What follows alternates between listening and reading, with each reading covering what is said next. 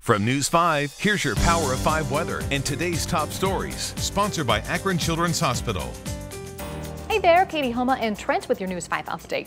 Trent, we are in for a lot of wind today. Oh, yeah, rain, thunder, and wind. Wind is the big story of the day today. Rain and thunder for this morning. I've got a burst rolling through. That'll be gone by midday, though. So this kind of pulls through, and then we're done with rain, at least for a while.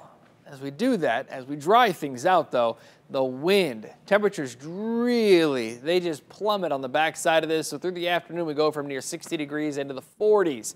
Now with that does come some of those strong winds. That's why we've got wind advisories for just about everybody. In the tan you're seeing here, winds gusting over 45 to 50. And then we got the darker brown here. That's a high wind warning. That's where winds could be topping out at 60 miles per hour. That's enough for power outages. Today, the city of Cleveland is teaming up with the Cleveland Public Library to make 2,000 face shields. They'll use 3D printers at the library's downtown branch. Then those face shields will be given out to Cleveland police officers, firefighters, and EMS. Also today, Akron is holding a virtual town hall starting at noon.